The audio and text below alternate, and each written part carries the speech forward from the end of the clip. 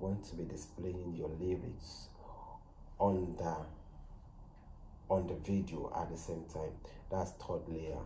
So you want your lyrics to display. So this is the setup. This setup is actually meant for you. So first, without wasting much of our time, you open the Easyworship, and I have Easyworship 7 version 7. This is actually a trial version, so, and it works. Actually it works. So all you need to do is, okay, I have some song already display. I have some song already display here, and you come to your edit, click on option, then from option you go to your output monitor, you click on NDI stream, and the output format, you don't need to touch it, just leave it that way. Then click on OK. You can see immediately you click on OK, the background that I have here already disappear. That is because I've chosen NDI output. You understand? So you come to your Vmix that you open down, then click on add input.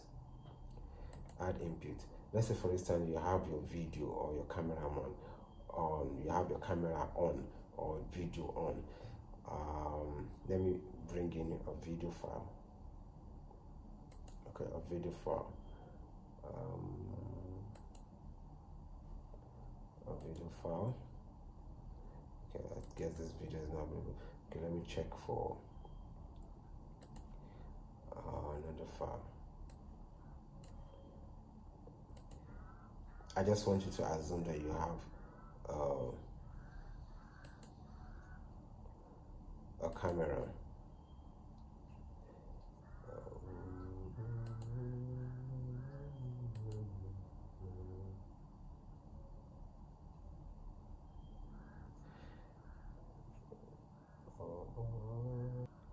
Browse this video, open, then I click OK. So I'm not going to play this video. I'm not going to play this video because it's a video that I did. Okay, let's say this is the camera. Okay, I can use this. Let's say this is the camera. Then you come to the input again, then go to NDI capture. Then this is the Easyworship, and that is because you already enable NDI output from here, from your edits option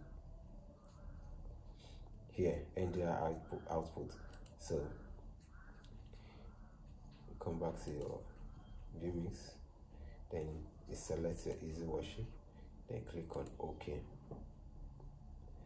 So immediately you click on OK, you should have the output here already. So if your camera is on, okay, if your camera is on the tab 1, then you can put your lyrics on the tab 2 or 4 or 5 or 3, either of the number you have here. You have your lyrics there. This is how your lyrics will display. Okay. And if you want to eradicate the bar, you want to clear off the background behind your Easyworship, you just double click on it, then you come to color key, from color key you click on it, then there's a color key, then you can drag this lumen key up to the last bar, then you close. Then you can see the Easyworship error is no longer there. Then you can open your Easyworship, then keep changing. When you change, you see that the songs are changing. Songs are changing, you see. So this is how you put the layer of your lyrics with your Vmix all together. and you can just stream live. So if this video helped you setting up your lyrics with Vmix via Easyworship, please give this video a thumb up, a like button, and also you can share it. This will give me an encouragement to do more of this. And if you have any video you want me to do concerning Easyworship and Vmix, kindly drop a comment so I can do it. And this will also help me for YouTube to also suggest this kind of video to every other person out there that need this setup. Thank you and stay blessed.